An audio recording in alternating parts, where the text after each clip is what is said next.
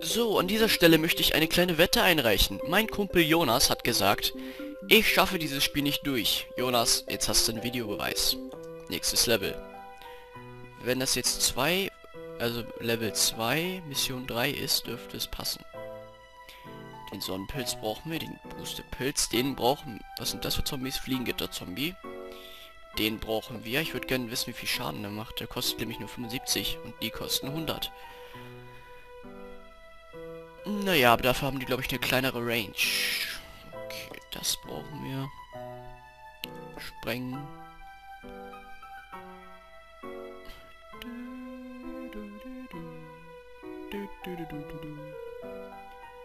Und den Doppel-Dupli. Ping. Dim, dim, dim. Bam, bam, bam. Muss man was nachschauen. 2, 3, alles klar. Oh, das war falsch. Am Anfang solltet ihr am besten immer eine Reihe haben, weil ihr wisst ja nicht, von welcher Reihe die Zombies kommen. Jetzt kommen sie. Oh, es gibt nur eine Zombie-Welle und das gegen Ende erst. Und seht ihr, hätte ich die jetzt. Egal. Der wird hier gemacht, damit er gleich den vollen Radius abschießen kann.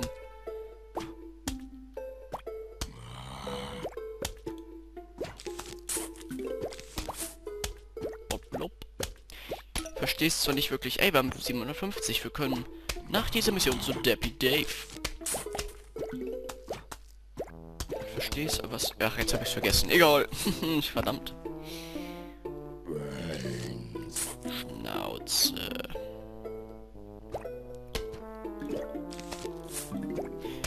Aus der Logik könnt ihr schließen, dass dieser Pilz zuerst groß werden wird. Dann der und so weiter.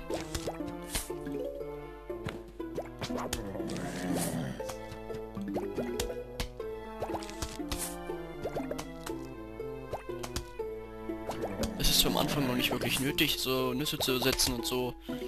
Aber wenn ich gerade 50 Dinger frei habe und da eine Lücke ist, passt das. Also seht auch mal ein bisschen mehr Sonnen zu bezahlen, um einfach nicht drauf zu gehen. Ich muss das Spiel hier durchschaffen und das in den Ferien. Aber das wird kein Problem. Ich habe eh kein Leben. Und das bisschen Leben, was ich habe, verbringe ich natürlich auf dem YouTube-Treffen. Das war cool gestern.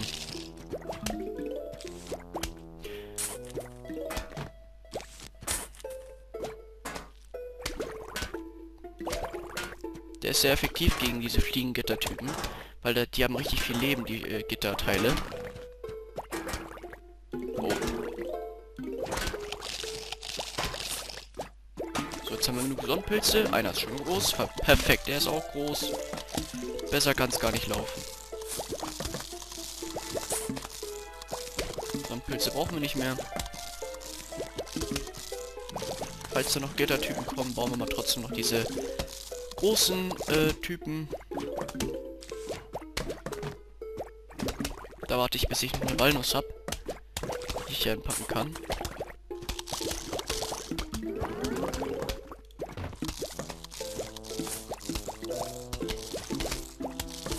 Jetzt haben wir in jeder Reihe fast diesen Abgis-Typ. Aber hier oben fehlt er noch. Die haben aber wenig Abklingzeit, das ist cool.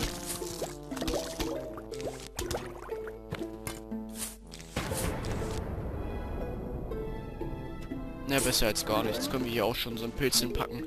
Ich meine, die kosten 0, bevor ihr nichts hin tut, können die ruhig angegriffen werden und sterben. Wenn das verständlich ist, bitte ein Plus im Chat.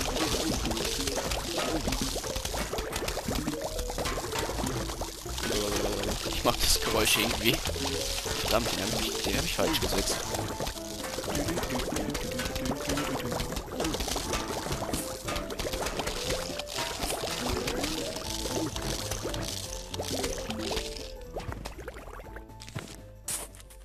Ach du Scheiße.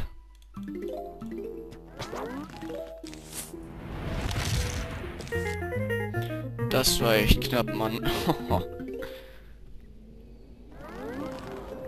Du hast eine neue Pflanze. Grabfresser. Pflanze ihn auf einem Grab, um es zu entfernen. Den nehmen wir auch direkt mit, wenn ich... Mal schauen halt.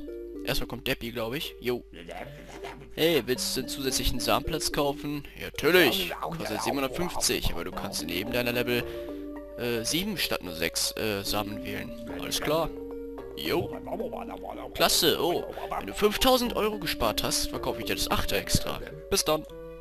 Tschüss, Deppy. Also, dann nehmen wir einfach die bis jetzige Aufstellung. Sonnenpilz, der und Dupli. Habe ich den überhaupt gebraucht im letzten Part? Ich glaube nicht.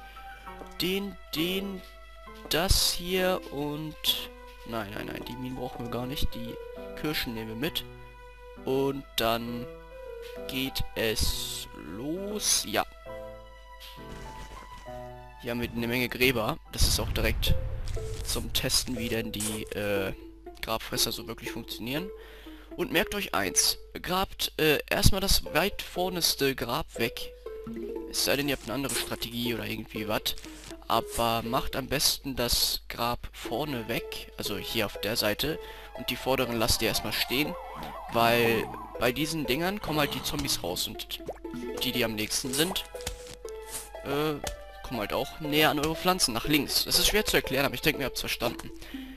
So heißen, wenn ich genug Sonnen habe, werde ich dieses Ding bauen und das wegmachen. Ganz einfach gesagt. Ich habe es natürlich mal wieder unnötig verkompliziert. Aber wieso ich das gemacht habe? Weil ich deppert bin. Oh, den habe ich doof gesetzt.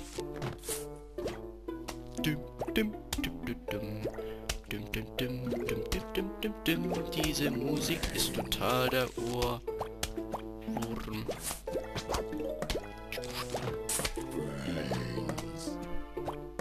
Ja, vor denen mit Hut habe ich schon ein bisschen mehr Respekt, weil diese Shooter 0 Leben Pilze haben halt total wenig Leben. Ich glaube sogar nur 100 oder 50, irgendwie sowas im Dreh, und das ist wenig bei diesem Game. Und deshalb solltet ihr verdammt viele davon setzen und auch immer schön darauf achten, dass ihr die sofort setzt, wenn ihr die Abklingzeit wieder frei habt. Wenn ihr es denn überhaupt spielt. Wenn ihr zuguckt, ich mach's auf jeden Fall so. Da frisst er das Grab auf, das kommt auch gar nicht mehr wieder. Außer halt, wenn ihr eine neue Mission anfangt.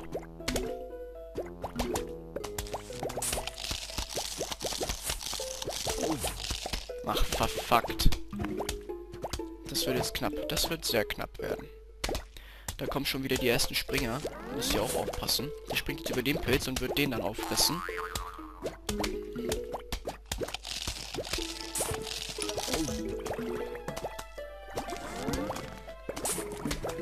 Ich bin mal wieder sehr am Konzentrieren. Die brauchen wir gar nicht. Guild. Wie gesagt, wenn wir 5000 Euro wieder haben, können wir das 8. Fach kaufen. Dann können wir noch einen Samen mitnehmen, also noch eine Pflanze. Dann wäre hier noch ein Feld frei und dann hätten wir dort noch eine Pflanze mitnehmen können. Wieso wiederhole ich mich eigentlich so oft? Ich muss mir das irgendwie abgewöhnen. Aber Menschen sind Gewohnheitstiere, das dürfte jedem von euch bekannt sein. Oh, gleich kommt eine Welle. Also gleich noch ein bisschen vernünftig Pilze setzen. Und selbst wenn nur die hier sind. Ach, da hätte ich noch ein Grab mitnehmen können. Oder kommen sie erst bei der letzten Welle raus? Also wie gesagt, immer das vorderste Grab abbauen.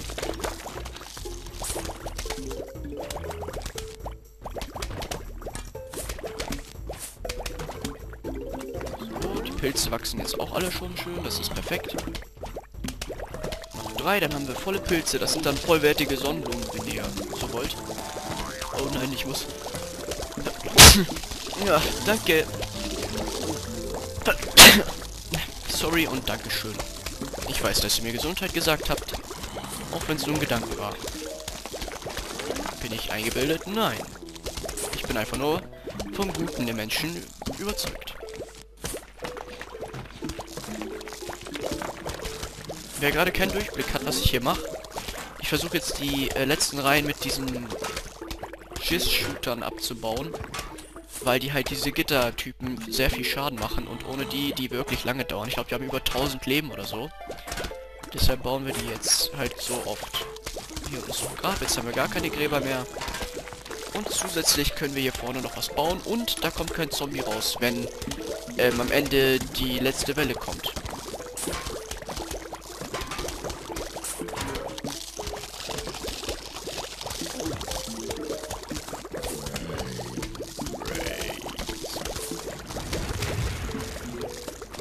Ich meine, ich habe sie ja nicht umsonst mitgenommen, die Kirsche, ne?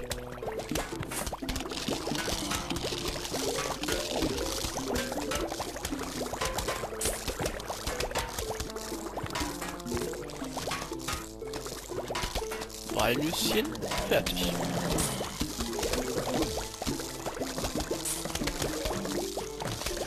Hier unten fehlt mir noch ein Abschisser. Hier, perfekt. Geld und Geld. Sonne. Eine neue Walnuss wäre nötig, aber packen wir einfach mal den Schießer hier hin. Die spawnen ja zum Glück verdammt schnell. Jetzt haben wir jede Reihe 2 Gisser und 2 kleine. Dann achten wir gleich mal darauf, wo sehr viele kommen. Dann können wir noch einen Loop Leader hinpacken. Hier. Und weggebombt.